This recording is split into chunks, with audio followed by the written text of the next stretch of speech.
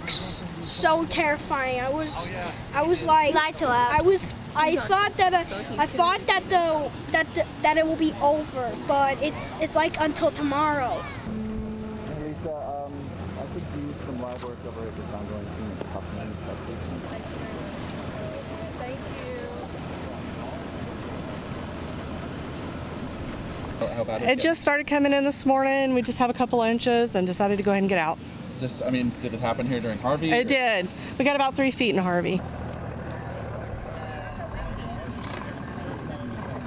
This is coming from a bayou close by the neighborhood, which is fed from the east fork of the San Jacinto River. Okay.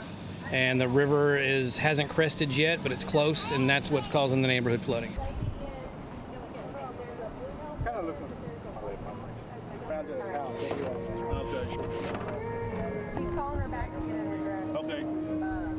I'd say on the low side, we pulled out 50 or more, and I don't know how many more were pulled out by civilians before we got here.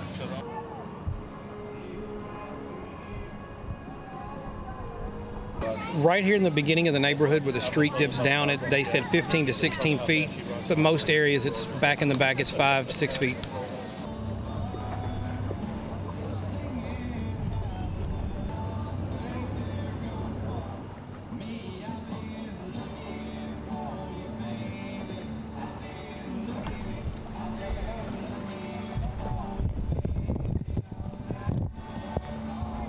Yesterday we had flooding in the house, came from the back, and then so our loft floors got damaged. But then this morning, well, last night it wasn't in the house coming the other way, but when we went to bed and woke up this morning, then we saw all this.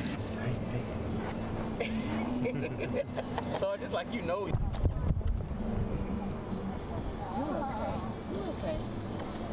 Harvey affected us, we lost the whole first floor. So it's like 2 years later, we do not want to go through this again.